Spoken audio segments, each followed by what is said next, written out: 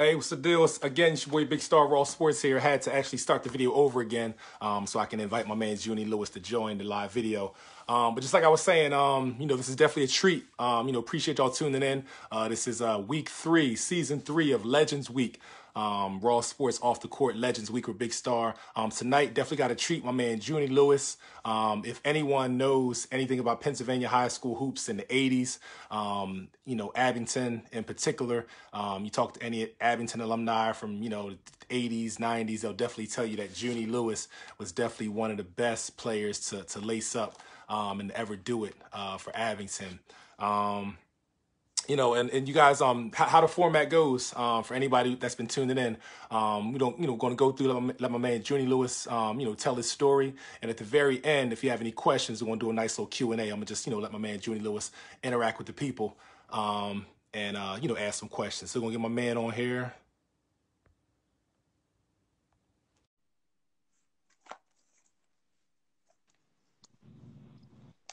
My man.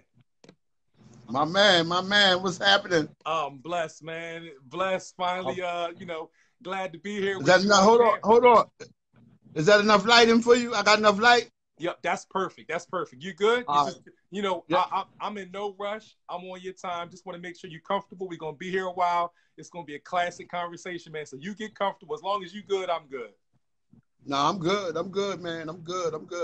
Solid. So right off top, man, just want to, explain a few things. Just want to, mention a few things before we get started. First off, I just want to say thank you so much for your time, man. Honestly, between me and you, I've been looking forward to this sit down with you for years, man. I was there in Norristown when you came down to Oak Street Park and was putting on shows. I was a young boy. I was there, man. So you've been in my mind and on my heart for years. So when I started this platform and started, finding all the legends and, interviewing them, you were definitely somebody on my mind that I definitely wanted to reach out to, man. So, two things with this whole, off the court legends series.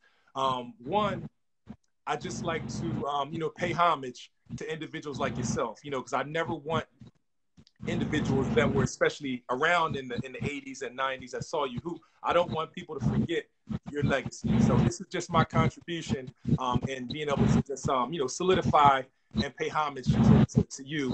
And then also with the younger generation, I definitely don't want new kids to basically just want to educate the younger generation on individuals like yourself, man. So that's why I do what I do, man. And I appreciate having you on as a guest, man. All right. First and foremost, man, let me give thanks to my Lord and Savior, Jesus Christ, man. Most important.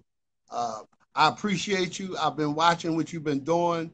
I saw you had Billy Owens on for a little minute there. That's right. Yes, that's my man. So, hey, man, I'm enjoying what you're doing. You're doing a great thing, man. And all I can tell you is just keep doing what you're doing. God's going to continue to bless you. I know he is. And you're doing a wonderful thing, man. No doubt. I appreciate it, man. So this is the format. We're just gonna chop it up. Let you tell your story, man. I obviously I have some questions, but I'm gonna just give you the freedom to just tell your story, and I'll interject questions in between. But I'm gonna start with a little thing, little something fun, just to kind of get us warmed up. It's called 10 random questions. We're gonna get into that. You're gonna tell your story, and at the very end, I'm gonna let you interact with the people. If anybody has any questions, we'll do a nice little Q&A. Just let the people ask some questions at the very end. Is that all right? That's no problem, man. No problem. All right, solid. All right, so right off top, 10 random questions. We're just gonna have some fun. I'm gonna just throw 10 random things at you, all right? Go ahead. All right, so back in the 80s when you was coming up, you graduated what year, 85? 84. 84, okay. So back in the 80s, late 70s, early 80s, your high school days, what was the sneaker of choice? What if you had one sneaker that you could have rocked throughout your career in high school, what would that one sneaker have been back then? Dr. J's, them Dr. J's, them Converses. Gotcha. So that was the joints back then. Yes, sir. Dr. J's. No doubt. What was your favorite TV show growing up? Ultraman. Ultraman was my boy. Yes, sir. No doubt. Your favorite cartoon growing up? Bugs Bunny. Bugs Bunny. I like Bugs Bunny. Yes, sir. No doubt, no doubt. You know, 80s, coming up in the 80s, late 70s, 80s, you know, the hip hop era, everybody was either, you know, breakdancing, beatboxing, DJing, rapping, whatever. What was you? Did you dabble in breakdancing? Was you a B-boy at all, Junie? You know what? I just love listening to rap, man. When especially when Run DMC hit the scene real hard. I was no true breakdancer or nothing, man. But I always loved the rap, you know, Run DMC, LL, you know, Public Enemy, all them boys, man. I was into that hardcore. No doubt, no doubt. Who was your favorite NBA player growing up? You know, when you were coming up, when you were younger, you know, kind of growing, you know, in your game and all that. You know, who did you idolize? You know, possibly from the NBA watching. Ooh, that's a good one there. But if anybody, I'm gonna say it would be Dr. J. Dr. J. Dr. J. Yeah, I love Dr. J, man. Yeah. What? Just curious, out of curiosity. I love. Now go ahead. I was just about to say, you know, what was it about his game that you enjoyed? Now, I like the way he dunked. You know, I like the way he shot up in the air, man. Like he looked like he just took off on a rocket or something. Sometimes, man. No doubt. But I liked him because he was all around. To me, he was all around. He could do everything. No doubt, no doubt. All right, so summertime, you know, you're at a cookout. What's on your plate? You know, at any cookout, what do you usually put on your plate at a cookout? I was just give me a hot dog and hamburger. That's it. Something simple. Give me a hot dog and a pretty basic. Yeah, just a hot dog. Go ahead. No doubt. Growing up, besides basketball, what are some other sports that you played? Football. I played football. That's it. I played baseball 1 year, but I never liked it too much. But I played a lot of football, man, with the Abington Raiders and all that. And, the Glenside team, the Willow Grove team. I played for like 3 different teams in the little league football. Got you. In the suburban area, like in your area, in the Abington area, Philly area, who were some of the players, you know, a player or two that you may have admired and kind of looked up to regarding basketball? Some players that were, you know, either came a couple years ahead of you or during your time, you know, in the 80s. One player I admire most is my man Big Bob Heath, man. Mm-hmm. Tiger, we call him Tiger, man. Tiger was my man, and there was another brother, a guard back in the day named Freddie Fly Williams at Abington. I used to love the way that brother used to roll too. Got you.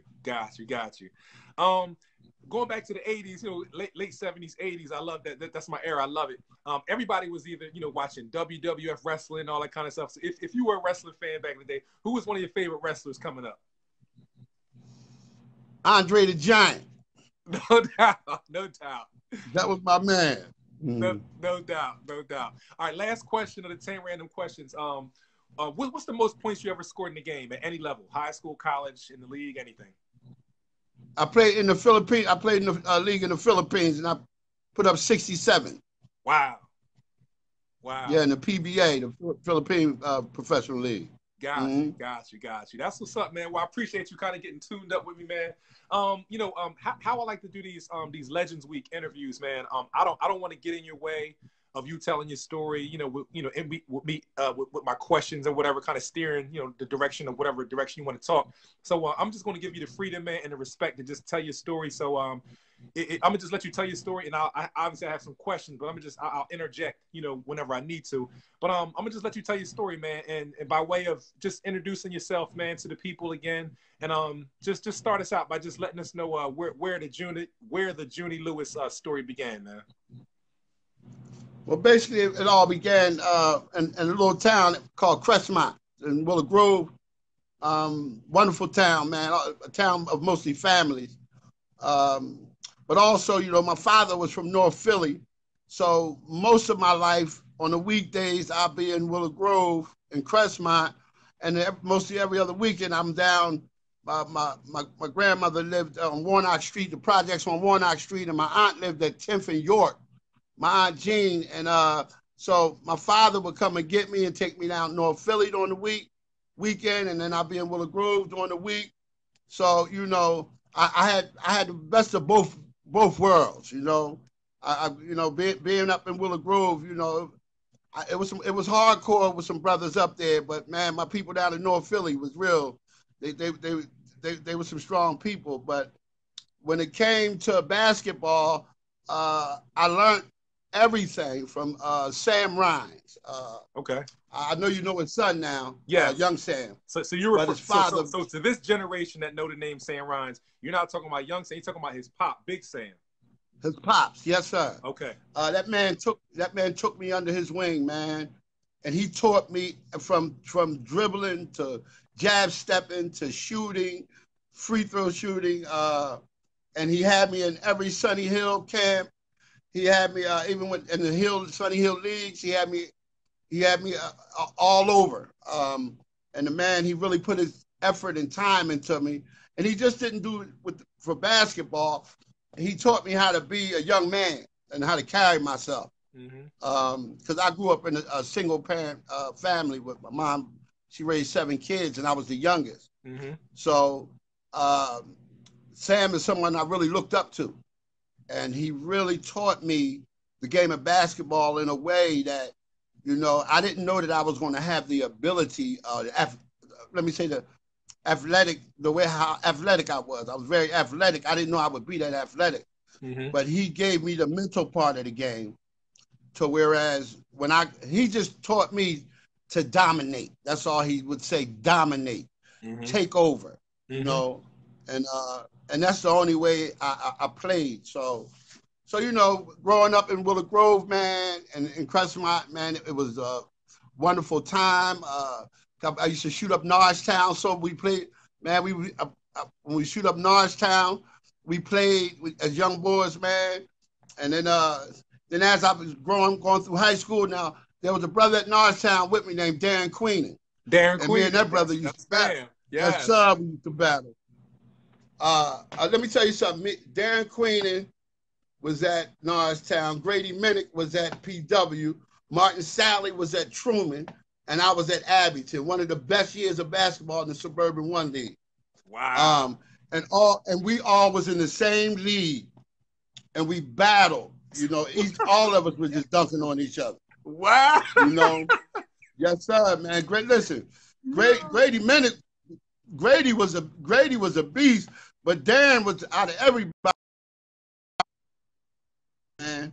But I enjoyed that time. I enjoyed others, man, and we got to know each other and enjoy each other through playing in different leagues. And so after that, basically, you know, I signed with Pitt, you know, out of high school, because you know the Big East was popping then. That's when you had, you know, Ewing at Georgetown, Chris Mullen at St. John's, Pearl Washington at Syracuse. My man Kelly at Connecticut, Lord Adams at Boston College. The Big East was jumping then, and that's when Pinckney won it, the national championship. But my only issue was, you know, it was myself and another guard from Detroit. His name was Demetrius Gore. Okay. That was my man. But we was too wild, man. Yeah.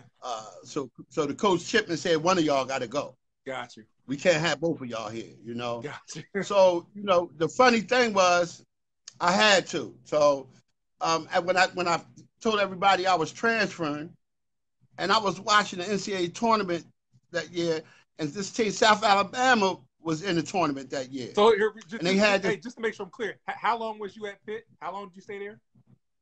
1 year. Oh, just 1 year. Okay. I was at Pitt 1 year. Got yeah, me, Charles Smith, and Demetrius Gore. Wow. So the funny thing is when I transferred and I got back to Crestmont, this coach from South Alabama, and he had the Sixers first round draft pick with him. His name was Terry Catledge. If you remember him. With Terry Catledge, they came and they came to my house and said, "Listen, we want you down South Alabama. You know, we was just in a tournament, and Terry had just got drafted by the Sixers." And I just said, "All right, you know," but I had no choice because it was like September, and they were one of the only colleges that started they didn't start school until like October. Okay. So yeah, I got in down there, man. I got down south, man, and I loved it, man. I slowed down when I got down there, you know, because I was running wild in Pittsburgh. Okay. You know, and when I came home, I was running wild. Got you. You know, I mean, let me throw that in there because I've been through a serious drug addiction, man. You know what I mean? And lost a lot, been through a lot. And but when I got down there, man, I really calmed down and got myself together, got my act together, to the point whereas me and another guard, his name was Jeff Hodge. They called us Peanut Butter and Jelly. I saw a news clipping. I saw a paper clipping of that with you holding up the peanut butter and him holding up the jelly or whatever. I saw that Yes, photograph. Sir. Yeah. Yes, sir. And we complimented each other because I was loud, brash, hard, and he was calm, relaxed, and he was very mature. You know what I mean? Yeah. So I mean, when we were on the court, man, him and I, we from day one, we was like we knew each other for years. And we took it to the point where he ended up getting drafted by the Dallas Mavericks, and I ended up getting drafted by the Utah Jazz. I was the 48th pick, and he went the 51st pick to Dallas. You know, and then we both, you know, we both had our shot. Now I'm gonna say this. I got to say this. You know, this is something that really, this is what really took me to a down spiral, and when I fell into a drug addiction is when, you know, Jerry Shalom, God bless his soul, he just passed away, the former coach for the Utah Jazz. You know, before the last cut, he came to me and said, Junie, he said, I tell you, man, can nobody in the league touch you when you out there? But he said, your only issue is you're too immature and you're not going our way and you're going to kill yourself. So I got to let you go. Wow. You know, and he was honest with me. And now back then, I didn't see that part. I'm like, really? Yeah.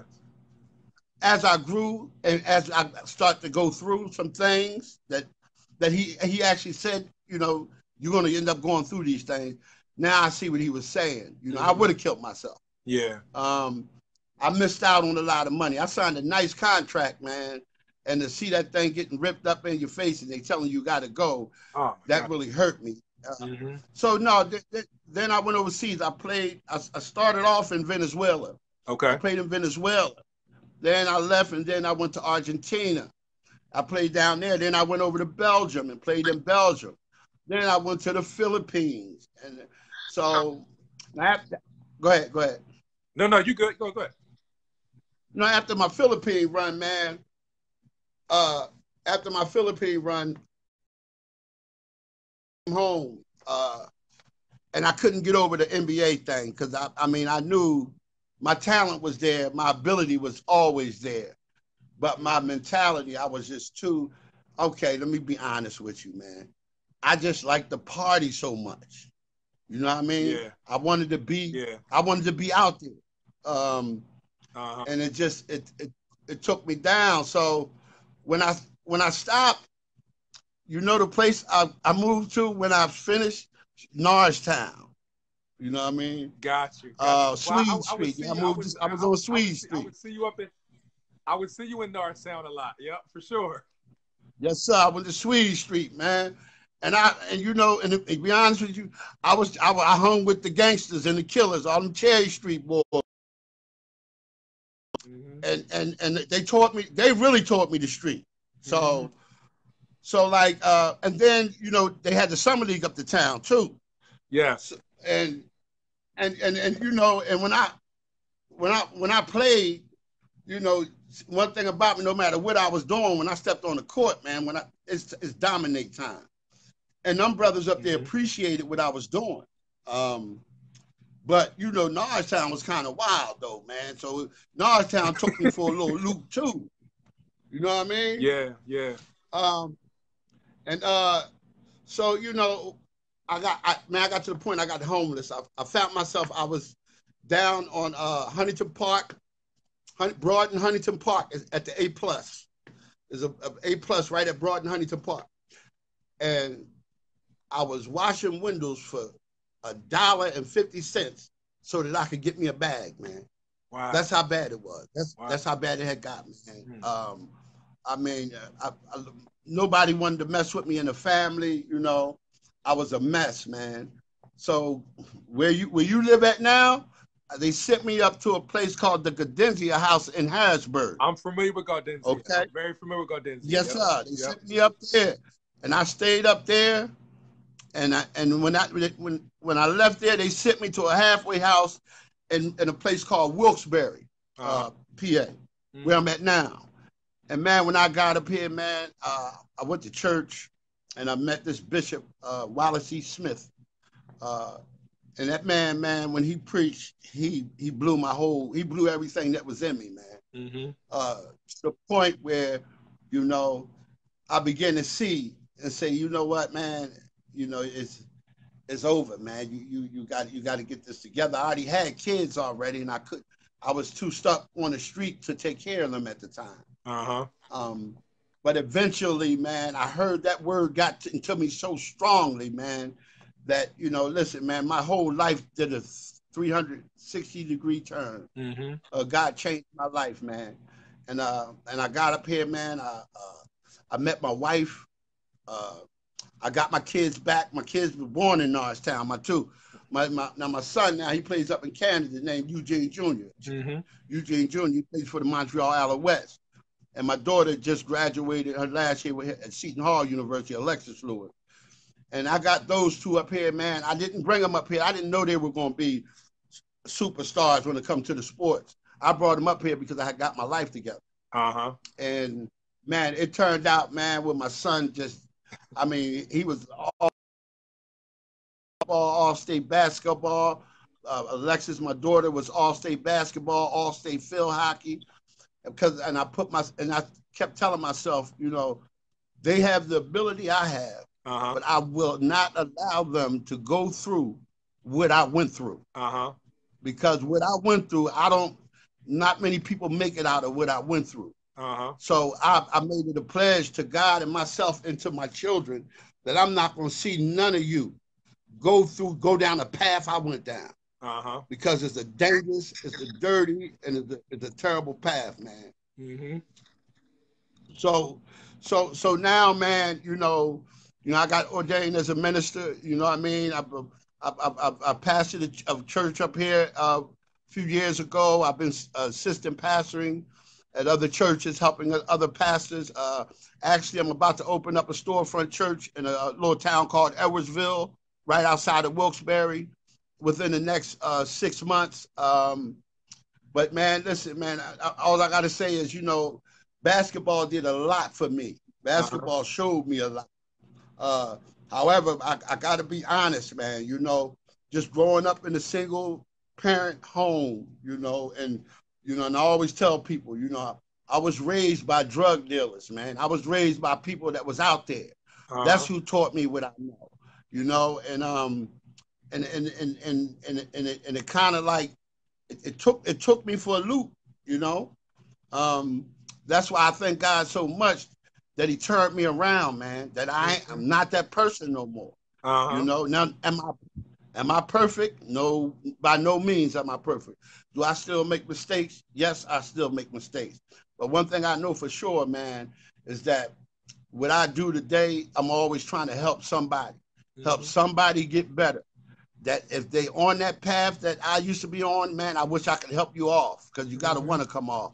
But I would do anything for this young generation to try to let them know that there is a path that you could go down, that you might not make it back if you try it. You know what I'm saying? So, yeah, man. So, you know, I wanted to bring that part of my story out, because a lot of people know my basketball story, man. You know, and I know what it's like signing autographs. Everybody want to be around you, and everybody want to chill with you.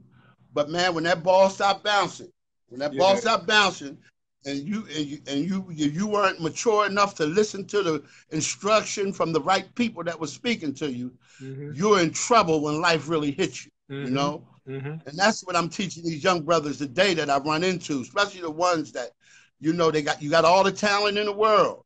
and you're going to be nice, and everybody going to tell you you can make it. But you're not realizing only one out of a few thousand making it. That's right. And when the ball stops bouncing, if you don't take heed to the instruction from the right people that was trying to give it to you, you're going to find yourself in a place where you're going to say, how did I end up here? Wow.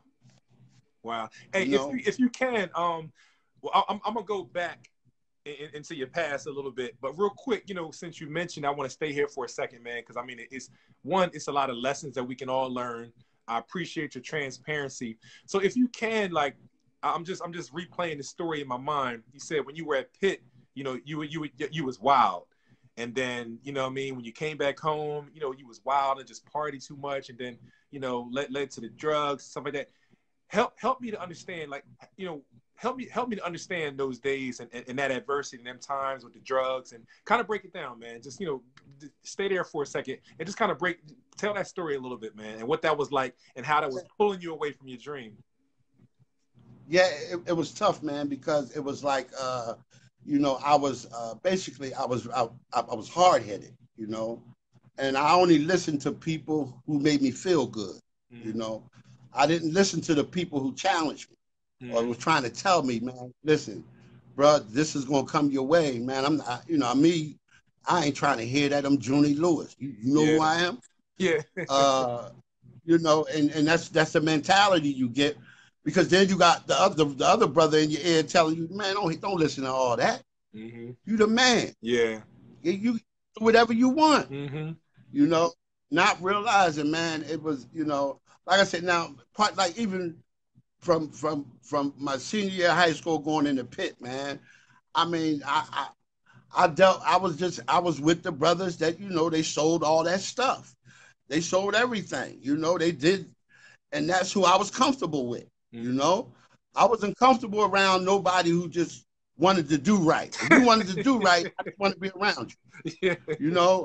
I want to be around. Listen, we going out, we're going to be up for 5 days straight if we can, Not really. And it was something, man. I'm telling you, man, that and I don't know, even some of the coaches would say to me, how in the world, my coach Al down in South Alabama, a couple times, he'd be like, man, you cut out on curfew. And sometimes I wouldn't even make it to the arena until the game was ready to start. Wow. Drunk. Not drunk, but, coming off of drunk, going into a game, because at that point I didn't know no better, man. My thing was, as long as I produce for you, and if I put up 20 and grab 8, 9 rebounds and we win, don't worry about what I do. Wow. Not realizing, man, that they were really caring for me. And I was just being hard-headed, thinking I knew it all. Yeah. Wow. And were you, like, during those times of, the drugs and, stuff like that, were you still working out and putting into your body, and, training and stuff, or you was just, or not, it wasn't, you was kind of neglecting that part as well? No, listen, man, I used to, listen, man, I played high half of the time, man. Wow. You know what I mean? Listen, man, I played high half of the time. So it was like, that's all I knew, Now, but we were, like, people was doing a lot of cocaine in the 80s, snorting. So in the late 80s and, mid 80s. So everybody I knew had powder cocaine. So listen, I take a couple hits of that, I get on the court, man, I'm shooting to the moon. And but like I said, I knew no better because that's all I knew. And I wasn't trying to hear nobody. Yeah. But it's a tough story, but people don't even, they would never understand that. And I'm not the only player that went through things like that. A lot of us have, but me, I like to be transparent about me. You know what I mean? Because, like I said, man, my son has a master's degree from the University of Oklahoma. My daughter just got her master's degree from Seton Hall University. That's now that's the comeback right there. Yeah. That's the comeback. Yeah, that's awesome, man. Hey, take me back to your younger days. when did you first fall in love with basketball? What's your first like memories of falling in love with the game of hoops? When Sam Rhines, when I met him, when he would take us, all over the city, man. He'd have us all over Philadelphia, man, playing everywhere. And he was just let me know, man. He said, boy, you're gonna be something else. Yeah. And Sam just, yeah, he put the time into me, man. He did. He put the time into me, and he tried everything. And actually, I know he coached LaSalle, and he was trying to get me to go to LaSalle at a certain time. Okay. But they knew man, y'all ain't want me to stay near Philly. And when I left Pitt, it was South Alabama or LaSalle. Yeah. And I said, y'all don't want me to stay in this close to the crib. I'm gonna be in North Philly dead somewhere if y'all leave me up here, man. Wow, that's tough. Hey, what's one thing I like to hear about are like all the names. So you seem like you have a really good memory, like you remember all the names and everything. Take me back to those summer league days, like during high school and stuff like that, like the Sunny Hill leagues and all the. So what were some of the different like leagues you played in summer league? Not high school ball. We'll talk about Abington in a second. But tell me about some of the different leagues, summer leagues you played in, and some of the players you remember playing with, and just any memories you have of those days. Yeah, well, I remember always playing down the Hill League, man, with Pooh Richard, Howard Evans, man, Rico Washington, man.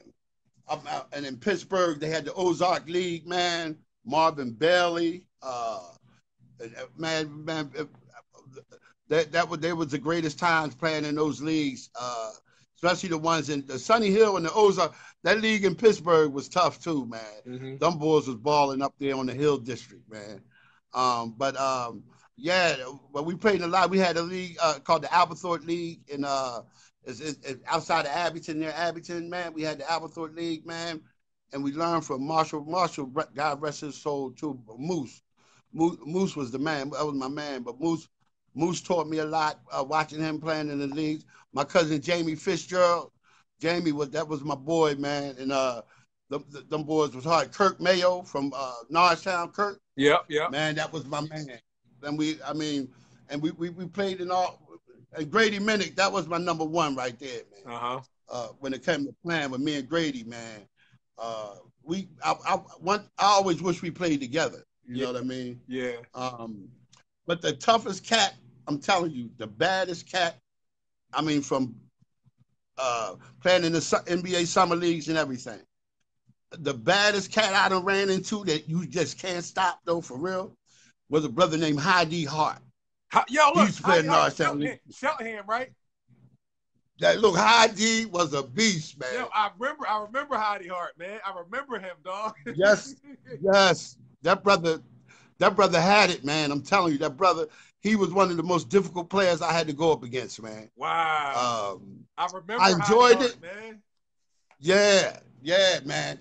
That brother, man, he had it, man. He had it. You know, I'm his good brother, man. But watch, when it comes to the most difficult player I ever played against is him. Wow. You know what I mean? Wow. I mean, even checking John Stockton wasn't hard in practice when we practiced. That John, it was, but Heidi Hart was a whole different ball game, man. Wow, that's crazy, man. I never beat him. You brought up a name right there. I would definitely remember him. Remember him. He one of the only cats I just couldn't beat. Wow, that's crazy. That's crazy, man. So all right, so back in the summer league days, what gets the kids going is the James Harden step back, the crossover. So for you, when it was showtime back in the summer league days and all that, like what would get the people going regarding your game? Like how did you get the people out their seats back then? Oh, when my cousin, especially in the Norristown League, when my cousin Wade Fitzgerald, we had a play called North Philly. And what I would do, I would be at the post. I would be up by the foul line, but I'll be sitting there, and I look at Wade, and I just holler North Philly, and I'll roll around, and he'll just put it up there. And when you put it up there, when I catch, listen, if you're too late, you dunked on. You know, and that was our favorite play. We called it North Philly. Me and my cousin Wade, man. And we used to get Norristown, and that's one thing. That one thing they know about me up there. I will dunk on you. Yes. You know, that was my thing. Yeah. Because I knew that's what made the people jump. Of course. I remember You know? when Crestmont would come to town, when you played with Crestmont, right? With the Crestmont team? Yes, sir. It was you, Chuck Grasty, right? Yep, Charlie, yep. Wasn't it a boy named Buddha that was real strong and stocky? That's my cousin Jamie. Yeah, my cousin Jamie Fitzgerald, Buddha Black. Yes. Listen, yes, sir. When y'all came to town, it was like watching the NBA, man. I would sit there and be like, yo, Crestmont playing today? I'm there. Yeah, but let me say this, man, and be honest with you. I ain't gonna lie to you. This is the truth, and any of them brothers to tell you. We played basketball from sun up to sundown, man. When we was growing up, but we knew each other game like you could never imagine. Like everywhere we would go to West Oak Lane, Norristown, Reading, Allentown, North Philly, and we would take 2 carloads. Anywhere we went, I don't care who they put on the court, we're gonna beat you. We're gonna tear you up the first game. Not because we was better, but we knew each other game because that's all we did. You know, and that's one thing. That's one thing I loved about that Crestmont basketball is that when I say we start at 9, 8 in the morning, and we didn't stop till the lights went out at 11. Yeah. yeah. And that was the thing, man. It was love, man. It was love. Hey, yes, for any younger generation, for young kids that are watching this interview now and they may see it later on YouTube or something, describe your game. Like, we know you use a high flyer, dunker. Just describe your overall game and what your strengths were back then. That what coaches appreciated about your game. Because my game was I was a center and a point guard's body. I got you. Because I played down low. I could rebounding was my thing. Dropping dimes was my thing. Shooting was my thing. So from what Sam Rice taught me, I mastered the whole all around game. And when I played, if they had somebody 6'9", I got him. If they had somebody who was killing us and he was 5'7", I got him. No doubt. And I was the one talking big smack, man. Yeah. Oh man, listen. If you couldn't take it, either you was ready to fight or you just listen, because I'm talking to you the whole game. Yeah. The non-stop. Yeah. And so that's why I say, listen, I love when they talk to me. Please talk to me. Oh, talk trash to me. Yes. That's funny.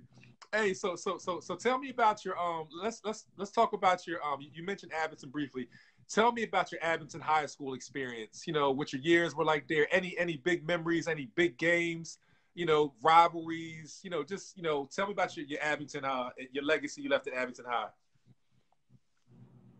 Yeah, man. Listen, man, Abington, man, listen, one of our rivalries was Norristown. When Abington and Norristown got together, it was sparks, man, you know? But like I said, you got to hear it. See, this is what people ain't seeing. When I tell you that year we had 4 Division I players going against each other every night. Grady Minnick at PW, Dan Queenan at Norristown, Martin Sally at Truman, and me. And man, when we played, each game was a rivalry because we all were similar. All of us could jump, all of us could dunk, all of us could shoot, and it was like you don't know who was going to get the best of who at any night. But man, I love Abington, man. When it came to that in the 80s, early 80s too, Abington, man, basketball, that's all we always was in the state playoffs,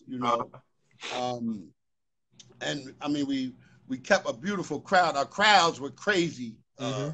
You know, our games were packed constantly, man. And Uh-huh. it was just like I said, when Norristown come down, or we go up Norristown, you know that and them cats be betting money on them games too, man. Big money, Yeah. you know. What So it's any, like, you know. are there any big games that you remember, or any performances that you had, or just, you know, what were some highlights that kind of like okay, No, if we go I just remember we was at PW. Listen, we was at PW. We was playing Grady now, Grady Minnick now, man. I got up so high. Look, I dunked on them so hard. Grady, the whole team. I just told the whole, and all my homies from Crest that was there, they all ran out on the court before the game was even over. I just was like, yo, it was crazy, man. I loved every minute of that day, man. I never forget that. And good enough, don't get me wrong, though. Now Grady got his all the time. Uh-huh. But at that game, when I dunked that, listen, I couldn't believe how high I was up there. Uh-huh. Yeah. What were some of your accomplishments that you had? You know, like how many points did you wind up? You know, did you end up with, and all that kind of stuff in your high school career? Do you remember any of that? Yeah, but see, yeah, you gotta understand. I only played varsity for 2 years. Oh, 11th okay. and 12th grade. Yeah, I only played 11, and I was the first player at Abington ever to score 1,000 points in 2 years. Wow. Okay. Yeah. So now my junior year, I only averaged like 12 points, 13 points. Uh-huh. My senior year, I averaged like 25 points, 13, 14 rebounds. Wow. Yeah, I put up 40 like 4 different times. I put up like 40, 4 different times. But no, Abington, man. Listen, man. You know, I was all suburban, and my greatest accomplishment when I was the MVP of the Round Ball Classic, Dapper Dan Round Ball Classic. Oh, the Dapper Dan! Wow. Yes, sir. Yes, sir. Well, wait. So we got to put that in perspective, because for the young kids, you know, Dapper Dan's not around anymore. So Dapper Dan was before the McDonald's All-American game. Is that correct, or was it at the same? Yes, sir. No, it was right. It was right before, because it was Pennsylvania All-Stars against the United States All-Star. Okay. So and they had Chris Washburn, Charles Smith, the boy that played for the Clippers in Ohio State, Gary Grant. Uh-huh. They had him. They had Danny Manning. You know. And these were some of the players that were in the Dapper Dan when you were in it. Yeah. They were on the U.S. All-Star. Wow. And I gave it to them, man. I gave it to all of them. Man. And I got the MVP, you know. You got the MVP to Dapper Dan. Yes. I had 28 points and 14 rebounds, man. Wow. Yeah, man. It was sweet. And guess what though? I ain't even start. They started all the boys from Philly. Are you serious? They started all the Philly boys. So who else was in the game? Who was on your team, and who was on the other team? It was me, Howard Evans, I forgot. Rodney Blake that played at St. Joe's. Martin Sally was there. This boy from Aliquippa named Woods. I forgot his first name. Mm-hmm. Named Woods. They was high on him, and the rest was all Philly boys. Wow. I know it was a boy from Martin Luther King. I forgot his name. Uh-huh.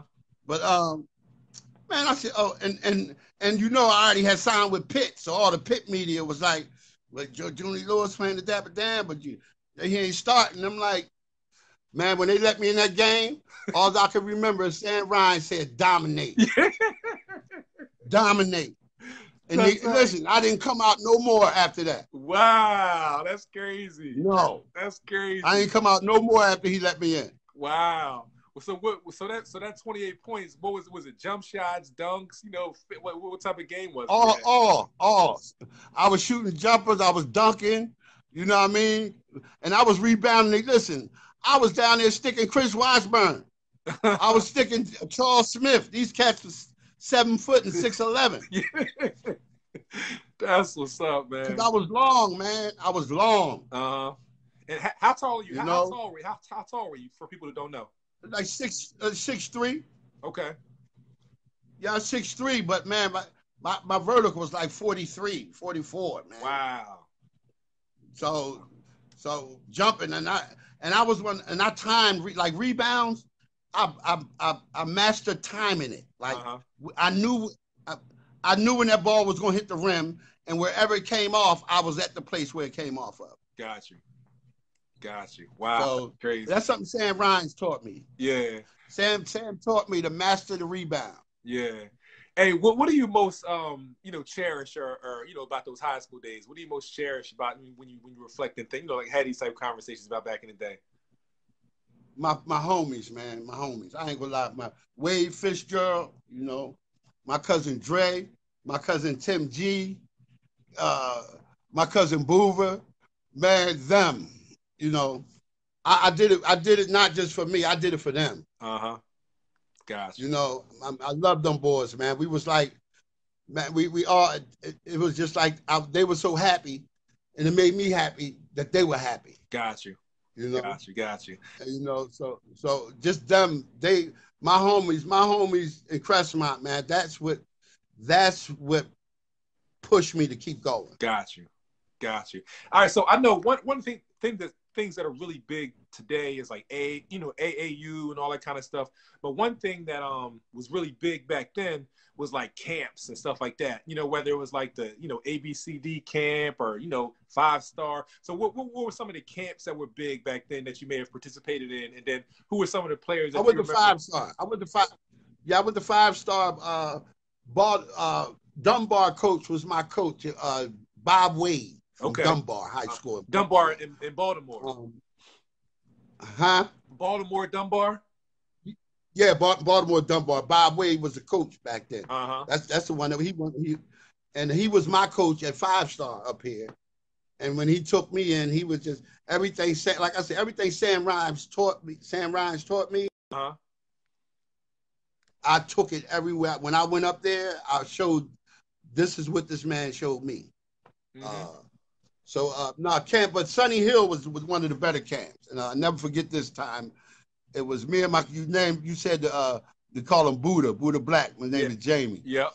It was me and him against Pooh Richardson and Bruiser Flint. Whoa! So it was me and Buddha. Yes, sir. It was me and Buddha against Pooh and Bruiser. I ain't got to say no more after that. Wow. I ain't got to say no more after that.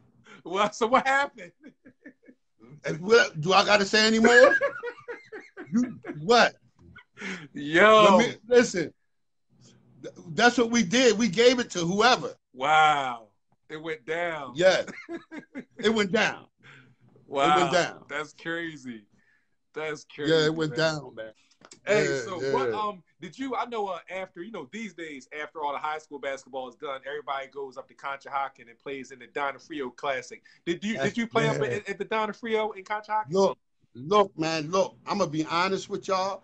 Listen, y'all don't get mad at me. I'm gonna be very transparent. No doubt.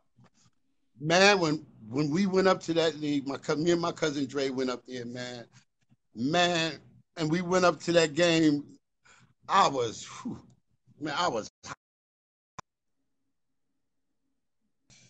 And we got rocked. Wait. Hey, the reception. We got rocked. Hey, Junie, your reception's breaking up a little bit.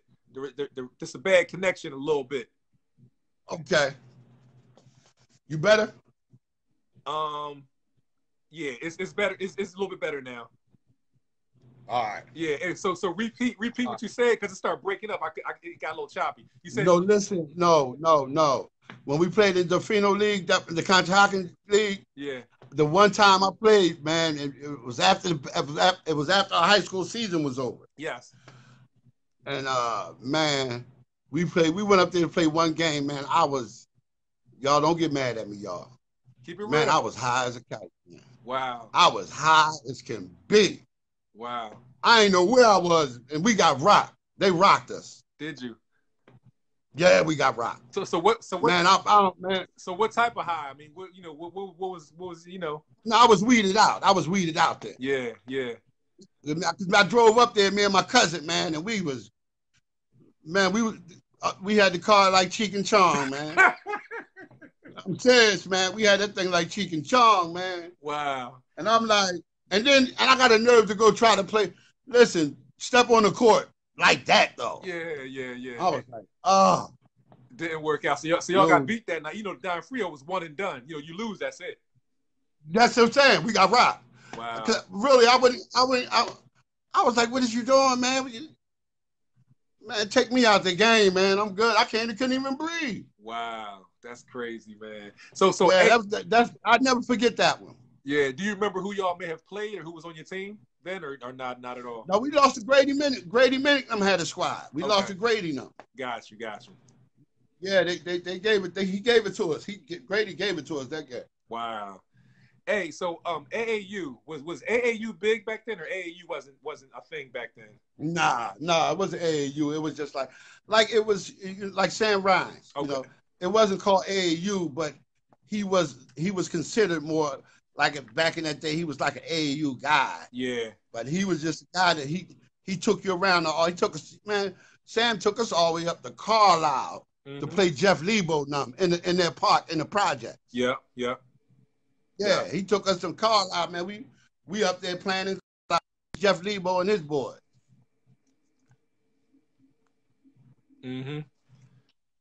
Yeah, so yeah, man. It was a run. I loved it though, man. I loved it. I loved every second of it, man. Yeah. Hey, so take me through. It's interesting. I like to talk about like the whole college recruiting process because when you compare the '80s to like 2020. I mean, that was, like about 30 years ago. So, or more. So these days, the college recruiting process, I'm sure is a little bit different than it was back then. So explain what the college recruiting process was like for you, and then what ultimately like led you to Pitt and then South Alabama again as well. Yeah, well, my choice, honestly, I wanted to go to Monmouth College in New Jersey. Okay. Because they had just got a black coach. That was like their first black coach they ever got. Okay. And they came all the way up to Crestmont and picked me up in a limousine for my official visit. The reception broke up a little bit. Repeat that one more time. All right, let me try to move over here. Hold on for a minute. Earlier when we did the little test run, it was better. Wherever you was sitting at earlier, it was better earlier.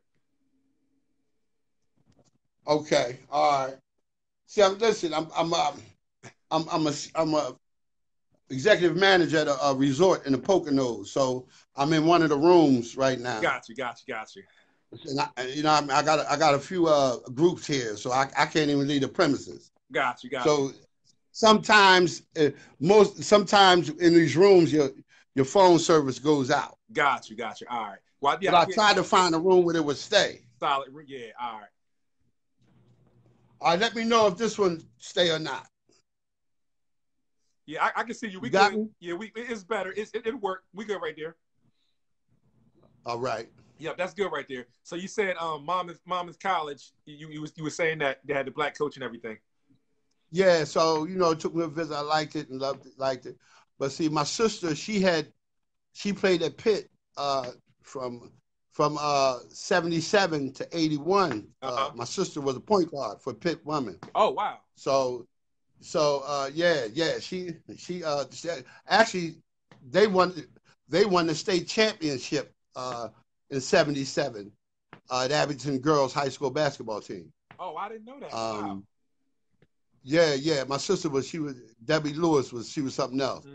But she convinced me that it would be better for me to go to Pitt than Monmouth. Got you. But I don't think she realized, because she was always in college, that your little brother done got wild. He done got real wild. What? I don't think she saw that. What were some other schools that was recruiting you besides Pitt and Monmouth? Like, what were some other schools that was trying to get at you around that time? Well, I had Boston College at me, and I had Georgetown at me. They weren't super strong, but they were at me. Yeah.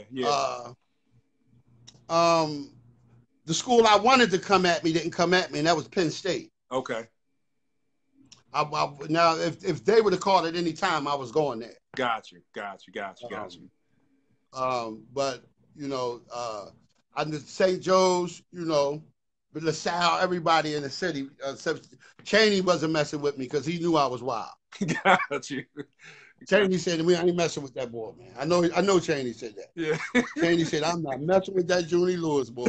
No way. Hey, so tell me a little bit more about your Pitt experience and until the time you said you left Pitt. Just about, any basketball memories, games you played, any highlights there, and then. Yeah, man, I love that. There's time I remember when we played Villanova. We beat Villanova the year they won the championship, '85. We came down here at the Palestra. They beat us. They came up to Pittsburgh, man, and we was on CBS Channel 10. Wow. We beat them by 35. Wow. And you know what I mean? I ended up with like 13 points that game too. And who did Villanova have then? Oh, they had Ed Pinckney, Guy McLean, Dwayne McLean, the Jetson boy. That was the year they won the national championship. Yeah. When they beat Georgetown. Exactly. Wow. So y'all, wow, that's legendary. Right? Yeah, we lit them up. We lit them boys up when they came to Pittsburgh. Wow. Yeah. That's crazy. That was one of the best games, And the Georgetown game, I remember I dunked on Patrick Ewing one time. Wait, whoa, rewind. Go explain that again. What happened? I caught him.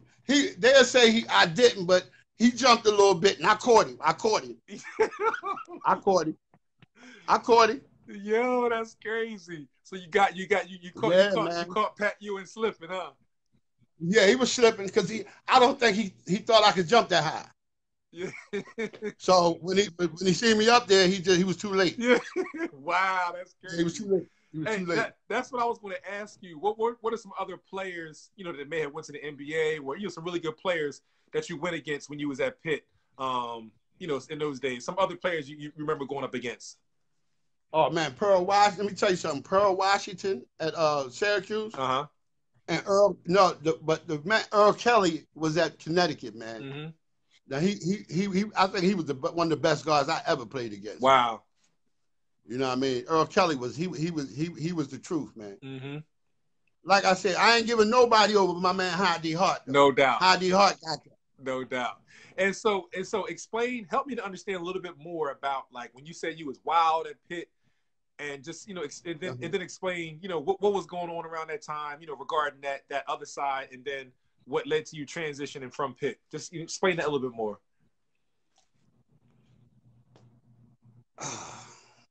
Repeat that one more time. Okay. Yeah. I was just saying, help me to understand a little bit more about, like, the flip side. When you said, all you said was, I was wild at Pitt. I was wild, and, there was a lot going on. Explain that a little bit more, and then explain what led to you, leaving Pitt ultimately. Well, I was wild, man, because me and my man Demetrius, man, we stayed up all night drinking, chasing chicks all night, and we was doing it consistently, constantly, mm-hmm. And then we was by the Hill District, and all the cocaine dealers, they was right there with us, and he was from Detroit, and I'm from down the Philly area, man. So they looked at me and him. They would, whatever we wanted, they would give us. Uh-huh. So we were just like, man, is this easy? Mm-hmm. We were like, is this easy? So, but everybody knowing with me and him, man, it was like they two party animals. Yeah. Yeah. And it was, and that's all. I mean, and don't get me wrong, we balled out. Yeah. We played. I mean, we went to class, but when it was time to go out, we didn't know when to come home. I understand. And then so what led to you leaving Pitt again and then going to South Alabama? Because Coach said you got to go, man. He said because Demetrius was 6'6". He was 6'6" guard, and they liked me, so he was like, one of y'all, Junie, you got to go. Yeah. He said, I'm gonna get you wherever you want to go, but you got to get out of here. Wow. He was like, you got to get out of here. Wow. I'm like, coach. He's like, no, man. He said, I'm not. And he said, I ain't gonna tell nobody all the stuff you be Yeah. But you got, Oh, yeah. but you got to go. Yeah, he said you got to go, man. And that, like I said, when I look back at it now, I understand why. Yeah. You know, I Yeah. understand why, because I would never. I ain't putting up with that stuff I was putting people through, man. You know, Yeah. that was And then, you know, and, but and then you had another opportunity. You transferred to South Alabama. So just take me through your experience there. I know you won some type of championship there. I saw you with the picture with the trophy and everything. Tell me about your sum up your South Alabama experience. man, look, man, when I went down there, it was like everything slowed down like 100%. Lifestyle, it wasn't wild. Them brothers down there was calm. Everybody did everything real easy. They were very hospitable, man. Them brothers and sisters down there love each other, man. Down south, man. Yeah. And it helped me really slow down. For real, man. For a minute I stopped doing everything. Going out. I ain't really start back up until like my senior year, but my 2 years before my senior year down there, I kind of grew up a little bit. Okay. And focused and got my mental game back and got it right. Got you. Because I knew I had no more chances after that. Yeah. Yeah. I knew this was it. Yeah. What were some of your most memorable basketball experiences at South Alabama? Oh man. Wow. Wow. No, playing in that Mobile Civic Arena, man. That Mobile Civic Arena, 10,000, and we packed it every single game. Yeah. And when you came on our man, we listen, man. We was killing people, man, on that court, man. We was destroying them, and I loved it because when you came to Mobile, man, we brought that city together, black, because it was a very prejudiced place, man. Yeah, I can imagine. But our basketball team brought the blacks and whites together. Yeah, they actually really put up with each other back then, and it was pretty tough back then for at a racial point. But our team had all the alumni, white, black, man. We did things at that school that they never had saw before. Yeah. Wow. And what you won a championship there? Some type of was it a conference championship or? Yeah, we won the Sun Belt Conference. I'm gonna say who we had in there. We had UAB, Jacksonville University, Western Kentucky, VCU, VCU. Yeah. Man, the league was loved, man. It had some great guards in the league, really great guards in the league, and man, it was like we blew through the tournament. We blew through the Sun Belt Conference tournament in Charlotte. We walked through the whole thing, man. We beat everybody by 30 points, man. Wow. Wow. Because myself, Peanut Butter and Jelly, man, we wasn't playing. Yeah. Jeff and I were like, no. Where did y'all get that nickname from? When did they get y'all? Where'd that I made it up. Okay. I made it up. Yeah. Because I was like, listen, man, we need some exposure. Because he's dropping 21, I'm dropping 20, and and I'm like, so I said, listen, I'm gonna give us this name, Peanut Butter and Jelly, because you smooth like jelly. Yeah. And I'm like sticky like peanut butter. Yes. So once we got it out there, and everybody man, everybody jumped on it after that, man. No doubt. Yeah, man. What was one of your biggest? What's one of your biggest games? And then we'll transition talking about something else. But South Alabama, what's one of your biggest games that you remember? You think? Well, when we played VCU in Richmond. Okay. Jeff in practice the day before the game, he high sprained his ankle and he couldn't play. Oh wow. And I had all my cousins from Crestmont. I had 125 cousins down there. Whoa! All my homies, they came. Everybody came down to Richmond. And it was in Richmond? Yeah, at VCU? Yeah, it was at VCU. And I put up 41 on them. Wow. Yeah. Wow. I scored my points and Jeff points. Wow. Yep. You scored your 20 and his 21. Yes, sir. Yes, sir. Wow. I put up 41 with all my family and everybody, man. That's dope, man. That's awesome, man.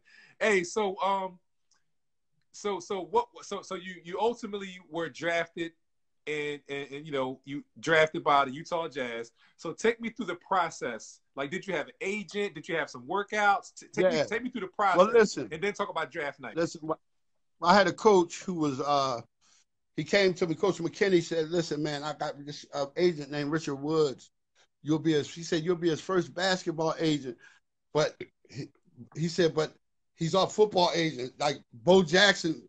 He was Bo Jackson agent. Wow. So you was his first basketball client. Yeah, I was first. Kenny Stabler, the quarterback who used to play for the Raiders, he was Kenny Stabler's agent. Gotcha. And so he was like, you'll be his first basketball agent, man. Man, that man gave me like $25 in cash, brought me a brand new Jeep when the season was over. He gave me 25 G's in cash, brought me a Jeep, and just said, come on, man, do your thing. Wow. You know? Wow. But why did you give me $25,000, man? Wow. That's what I said. Man, do you know what you doing? Man. What you I don't even want to go there, man. I don't even want to go there, man. I don't even want to go there. I'm telling you. I said, why in the world you going to give me $25,000 and a brand new Jeep Cherokee Limited Edition? Come on, man. Oh, man. Man, I said, man. So, you know, that right there took me to, you know, when listen, you know, you used to having 400, 500, 600, 1,000. Somebody giving you $25,000, and you was in my mindset. Yeah. Oh no, you should have did that. Wow. You should have kept that money. You should have kept that money and told me to just work hard. Yeah, just work out. Just train and work out. Just work out. Yeah, man. Wow. Yeah. So, but no, Richard Woods was a good agent though. I mean, he did everything he could. Yeah. And, you know, and I got the chance to meet Bo. You know, talk to Kenny Stabler. You know, I remember Derek Thomas used to play for the Chiefs, and he played for Alabama, a linebacker. Yeah. Yeah, him also. He had a lot of the Alabama players as he was their agent. Got and Auburn players. Got you. So leading up to the draft, like, did you have to go to workouts and all? How'd that go? And then tell me. Yeah, we went to they got the camp in Chicago. You had to get invited. Okay. So yeah, you know, the top. Jeff and I both got invited to Chicago. Then they had one also too in Virginia. Okay. The invitational you had to be invited. So that's when we have Tim Hardaway. Wow. Mookie Blaylock, all of us. Listen. Wow. Man, listen, we all. But you know what was crazy though? When the games or practice was over, they was like, we going out with Junie. That's all they would. And listen, man, y'all better come on, man. You know what I mean? Yeah, I'm gonna make sure everybody get it. You know.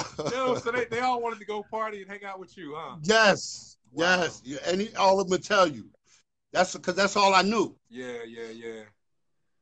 Well, that's all I knew. Well, was it like I'm laughing, but on the flip side, like when you think about life now, what do you think about that? Like they wanted to go and party with you because you're the fun guy, they know you know how to have a good time, but almost like what I'm trying to think, what I'm trying to say, like with that ultimately being one of the devices that kind of pulled you away. Like, what do you think about that now? When you think about that now? It just every day, man. You know, it's hard. It's hard, and I got to fight that every day because when I think about the ability I had, and I always was a good person. I always a good person to people. But I was out of control, man. You know, I was so out of control, and I couldn't control it. And then when I think about it today, man, it's just like, you know, I just thank God I'm not in that same mentality now. Uh-huh. Yeah. That's all. And I'm thank God that I can help my kids not to walk into that mentality. Yeah. Yep. You know, but walk into the right mentality. Stay right, man. That's right. That's right. That's right. But you don't know. I tell my kids, my 15-year-old, no, you don't want to be like daddy. You don't want to do it like daddy. Mm-hmm. Mm-hmm. No. Yeah. You know. Wow. What so tell me what it was like draft night. Take me back to that night, NBA draft. You know, you was waiting for your name to be called. Tell me about that. Yeah, I was waiting, you know, and I got a call because Blue Edwards Utah had the 21st pick too. Uh-huh. And they told me they might pick me 21st. Okay. Because between me and Blue Edwards. Mm-hmm. And I'm sitting there, and when they got to the 21st pick, they picked Blue. Right? So I said, all right. So, you know, I'm sitting and waiting, but I knew they were going to draft me because, you know, they was already in contact with him. So when the 48th pick, when they you know, called my name, man, it was a surreal moment. Yeah. Unbelievable moment. I mean, to be drafted, to be only like 50, I believe 56 or 58 people got drafted. Uh-huh. Out of all the college basketball players in the United States of America. Yeah. You gonna tell me I was one of those that you gonna pick? Mm-hmm. You know, I mean, when I look at it, I say to myself, like, man, out of all the college basketball players that were out in that 89 year, uh-huh, I was one of the top 50 few that was picked to pick by the NBA, man. Mm-hmm. That tells you that, you know, I had some kind of game. Yeah, for sure.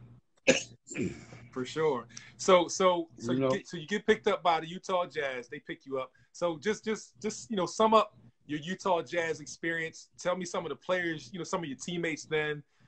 Just any experiences, you know, memorable experiences in the league. You know, just tell me about that.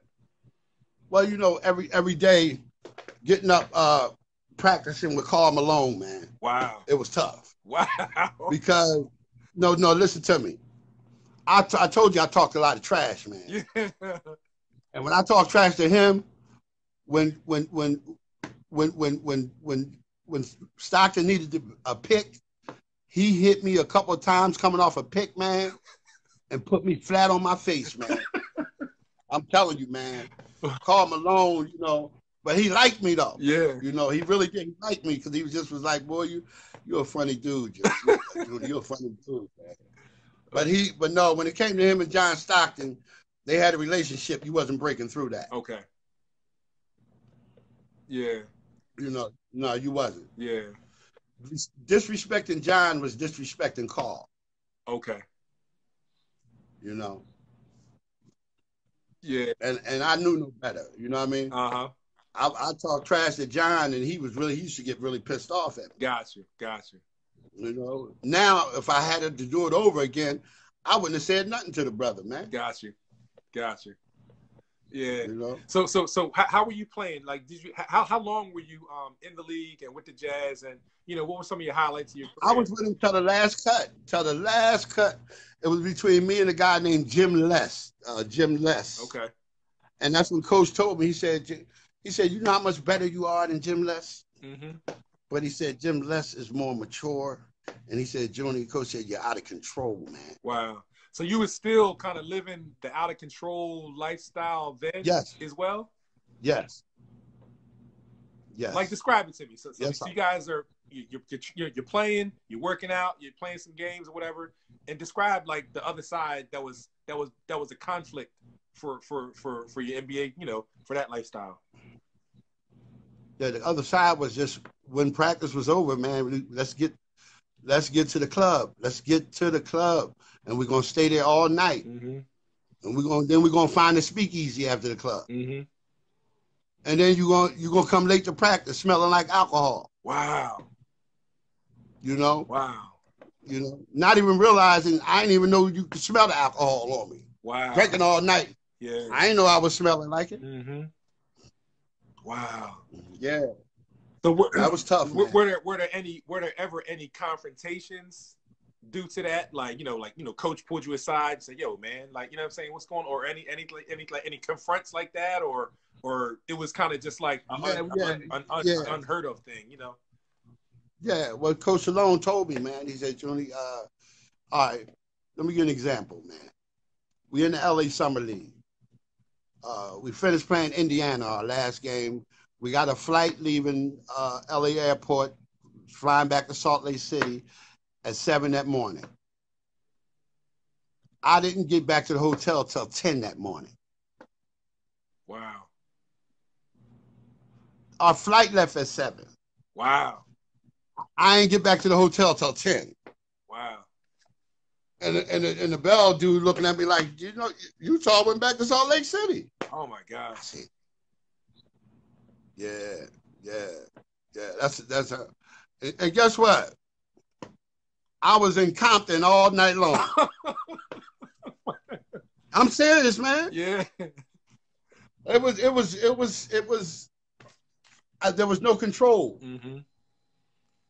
Wow. So tell me about life after the NBA, or once you left there, what happened after that experience? Well, when I left, when the NBA, like I said, I went overseas, man. Okay. And I played in like 5 different countries, man. Okay. And I made decent money, mm-hmm. But I would spend it as I was getting it. And after playing from overseas, man, I just went down all the way downhill to the bottom. Okay. Got you. I went to the bottom of the barrel. Got you. And you mentioned at one point you was like homeless, and the window thing, and what ultimately led to that?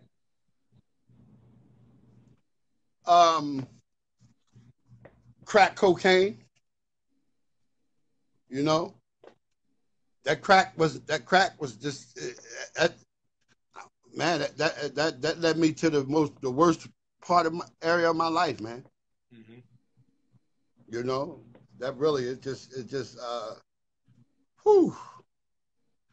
I just thank God that I made it out of it, man. Mm-hmm.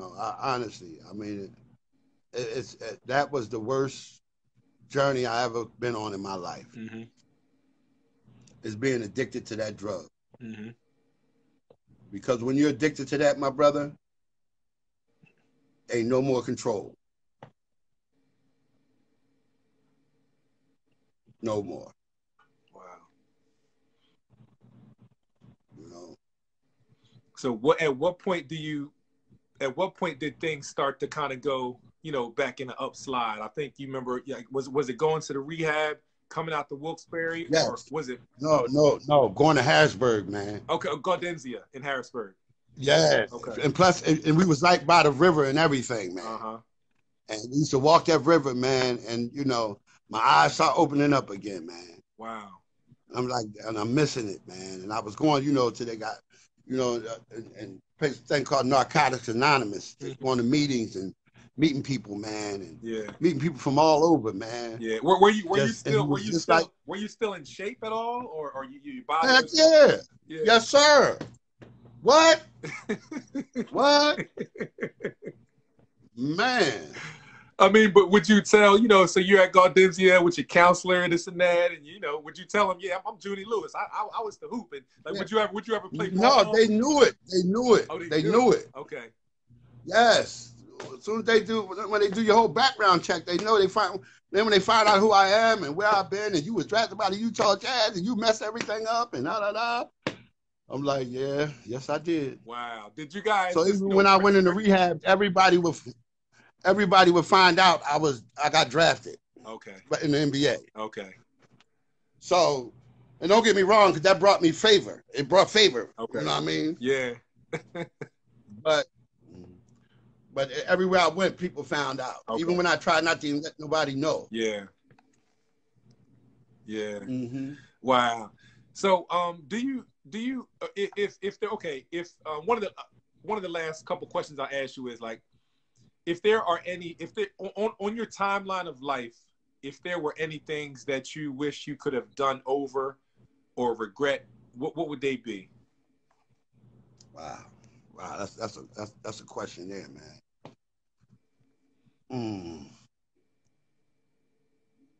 Man, you know it's hard because the wife I have and the kids I have, my two youngest kids I have right now, man,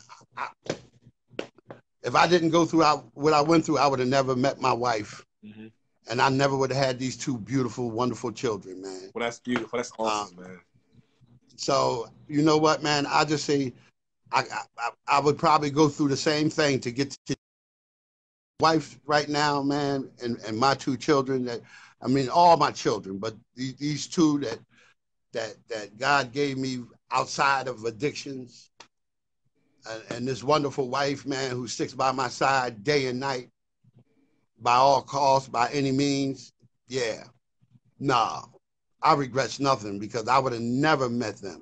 No doubt, no doubt. That's beautiful. I appreciate you sharing that, man. I appreciate that. What is your overall, you know, basketball journey, life, taught you? You know, what have you learned, you know, from your experience? I learned, man, that you can, you know, that you can fake out people, you can fake out yourself, man. But you can't fake God out, man. And basketball did one thing for me. It taught me one thing, man. How to don't stop. And whatever I'm doing, I got to dominate. I got to dominate. You know, my mentality today, man, is dominate. And whatever I'm doing, I just don't want to be like good. I want you to, you know, I want you to say, how he do that? Just like when I was on the court. I played for the fans. I didn't even play for me. Yeah. I played to make people say, what the heck he done do? Yes. Yeah. That's awesome, man. One of my last questions that I have is you know, it's going to be a lot of players, you know, a lot of young players that are in high school now watching this, you know, hearing your story. They may watch it later on YouTube or something like that. What advice do you have for younger players that are coming up, that are trying to, you know, get that college scholarship, you know, some keys to success, or just any advice you have for the younger generation? Wow. All right, I'm gonna give you this one. It's our last one because my phone is almost out of juice. That worked. But listen. I want to tell any young brother out there that you're playing ball, you're a star. Everybody telling you how good you are, and you are good. But I want to tell you, man, listen to the people that are challenging you to do better. Don't keep listening to the people who are telling you how good you are. Listen to those who are challenging you to get better outside of basketball. Because one day the ball will stop bouncing. And when that ball stops bouncing, if you don't build the right character or have the right attitude, you're going to find yourself in a negative place. Now you might not believe me now because I didn't believe people back then. But I'm telling you, it will come to pass. So listen to those who are trying to point you in the right direction, even if you think that they're telling you something that you ain't trying to hear. No doubt. Powerful words, man. Powerful words, man. I appreciate that, man. I definitely received that for myself. I appreciate that, man. Hey, so I appreciate you, man. So that's pretty much it, man. You know, I appreciate your time. I appreciate your transparency. This interview is everything that I thought it was going to be and more. Thank you. You know, I just want to say thank you, man. How much juice you got in your phone? Your phone's about to die? No, I got like 12%. All right. Well, we pretty much before I sign out, man. Are there any shout outs you want to give, or just, you know, any last minute things you want to say? Now I want to give a shout out to Norristown. You know what I mean? I want to give a mostly shout out to Crestmont, to all my peoples. I want to give a shout out to my Aunt Jean, 8th and Marshall, North Philly, my cousin Cheryl, all them down in Philly. And then I just want to give shout out to anybody who believe in Jesus Christ. That's right. That's right. But you hold on to it. Hold on to him. That's right. That's right. Hey, before we tune out, then let me say this. Yes, I want to say prayer. I want to say a prayer of just God touch that brother Floyd family that would happen to him this week. Yes. Touch that family. In Jesus' name. That's right. In Jesus' name. Yes. Yeah. Hey, so and if it's nothing else, I'm gonna open it up to the people. If there's anybody watching right now, first I want to say thank you to the people that have been tuned in from the start. You have heard from the legend, Junie Lewis, man, my brother, your brother, you know, the man who's, you know, given so much to the community, given so much to the game. Thank you, Junie. So, hey, if you guys, Junie's phone is about to die, but if anybody has any questions, type a question. Put a question on the screen right now. We'll go like one or two questions before my man Junie has to sign out. If anybody has any questions for my man Junie Lewis, go ahead and ask. If not, I'll ask you one more question, Junie. When you were with, okay, here we go. My man Derek Do-Right Jackson, he wants to know how long had you been clean, and you know, clean and sober from drugs? 15 years. 15 years. Yes, sir. No doubt. No doubt. Question. I got a question. Did you win a championship up in Norristown with Ken Dews? Yes, sir. I won at Crestmont, and then the next year with Ken Dews. Oh, so you won back to back. Back to back, baby. No doubt. No doubt. Back to back. My man Rich Boatnight wants to know, who are your mentors? My number one mentor is Bishop Wallace E. Smith of the New Covenant Christian Fellowship Church in Wilkes-Barre, Pennsylvania. Got you. Got you. My man James Nelson Stewart, you know, you mentioned a few earlier, but rehash, you know, mention a few to him, rename them again. He says, who was some of the players in the area that you remember in high school? Remember, you know, some of the D1 players you said you mentioned going against in high school. Mention those guys again. Yes, Grady Minnick, Martin Sally, Darren Queenan, and me. You know, the county boys. No doubt. No doubt. Hey, question. I got a question. Sir. I got a good question. Back then, if you could have took a county all-star team and played against a Philly all-star team, how do you think that would have turned out? Oh, we would have lit them up. No doubt. No doubt. No, but for real. No. You give me that point guard. Grady Minnick had the best point guard. That the Stackhouse. Uh-huh. PW had Stackhouse. And you give me Stackhouse, Grady, me, Martin, and Darren. No, it's a deal. No doubt. No doubt. Yes, sir. He said my man Nelson said Terry Samuels. Remember that name, Terry Samuels? Mm-hmm. Got you. Well, all right, man. I guess that's about it, man. I'm gonna let you go, man. I appreciate you giving me. God bless you, man. Yes, sir. Hey. So I appreciate it. Yes, sir, for sure, man. It's been a pleasure, man. God bless you. You know, man of God, I appreciate it. So just to let you know, tomorrow I'm gonna upload this entire interview to my YouTube channel, and I'm gonna send you the link. I'm gonna text you the link so you can share it with your family. And the interviews, you know, you can share with your kids. The interview is gonna be there forever. Thank you, man. All right. Thank you, man. God bless you, man. Love. Yes, sir. Love. We're gonna be in touch, and we definitely gotta stay in contact. All right, man. All right. Bless you, brother. Bless you too. Yep.